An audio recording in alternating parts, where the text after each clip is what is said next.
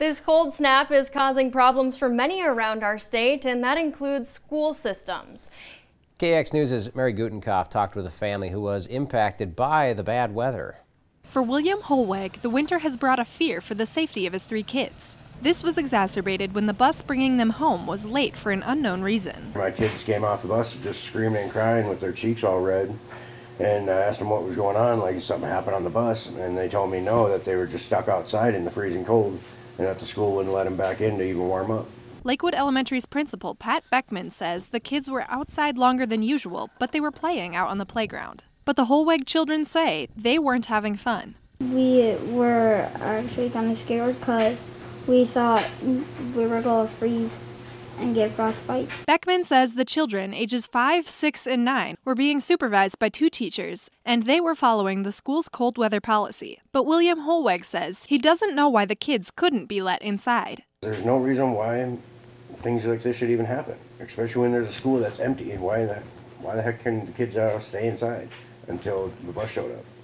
Even if you don't know if it's running late. You know what I mean? It would have only taken you about 5 minutes to run the kids outside. Holweg says luckily his children were wearing warmer clothes due to the weather. No, there was a lot of kids there that didn't have snow pants or snow gear. And these guys luckily did, because I forced them right away in the morning to grab all their stuff and get ready. Harlow's school bus operations manager, Roy Bailey, says this cold snap is even more of a reason to make sure your kids are bundled up and prepared for the weather. Even though they're going to be getting on the bus and spending most of their time in the heated bus riding to school, they have to wait at the bus stop before the bus picks them up. They'll have to walk home from the bus stop after the bus drops them off at the end of the day. Bailey says there could also be issues that could hinder picking up or dropping off a child. The bus is a mechanical piece of equipment. If something breaks down, we have to get a replacement bus out to get the kids off the bus. If it's something right here in town, we might be able to do that within 10 minutes.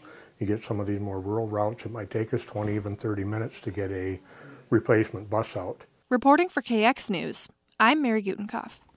A spokesperson for the Department of Public Instruction says if you're worried about your children's safety with the negative temps, you can always opt into picking them up yourself. However, Holweg says that the only way that this works is if parents are physically able to do so, and he is not.